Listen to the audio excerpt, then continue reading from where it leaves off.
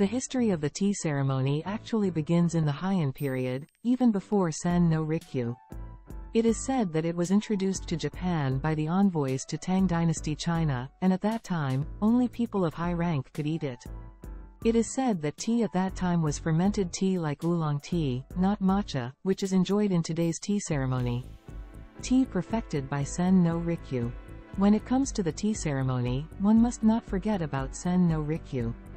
At that time, flashy things like gambling were favored at tea ceremonies. Toyotomi Hideyoshi's golden tea room is also known to show that tea was popular as a flashy item.